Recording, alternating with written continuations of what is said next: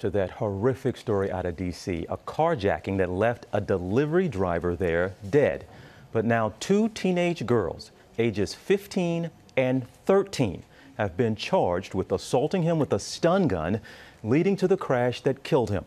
A lot of questions being asked now, including if services like UberEats need to do more to protect drivers. Our Ariel Reshef joins us now with the very latest. Good morning, Ariel.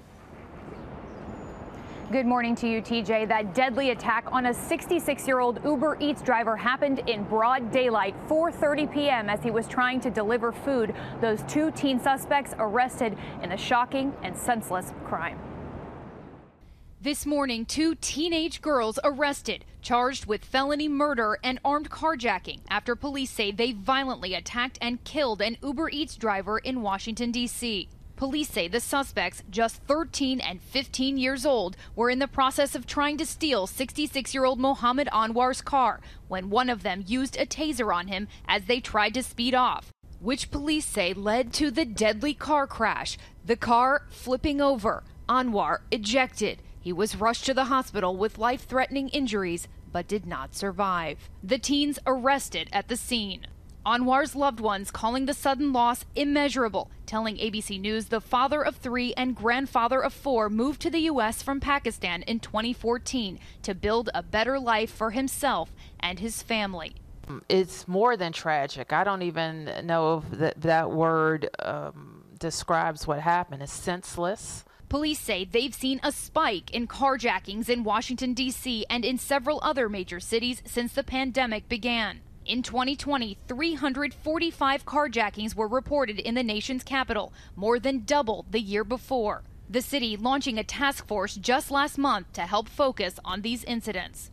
Because it's very important that we find out the people who are responsible for these carjackings and that we have justice. Uber drivers nationwide have been on alert after a string of attacks.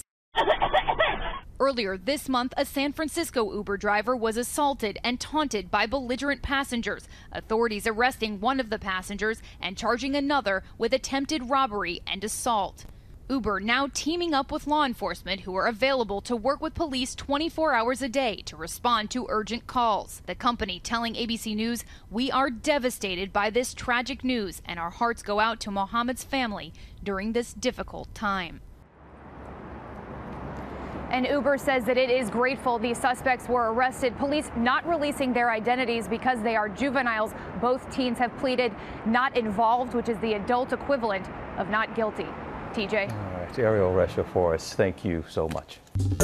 Well, hey there, GMA fans. Robin Roberts here. Thanks for checking out our YouTube channel. Lots of great stuff here. So go on, click the subscribe button right over here to get more of awesome videos and content from GMA every day, anytime. We thank you for watching, and we'll see you in the morning on GMA.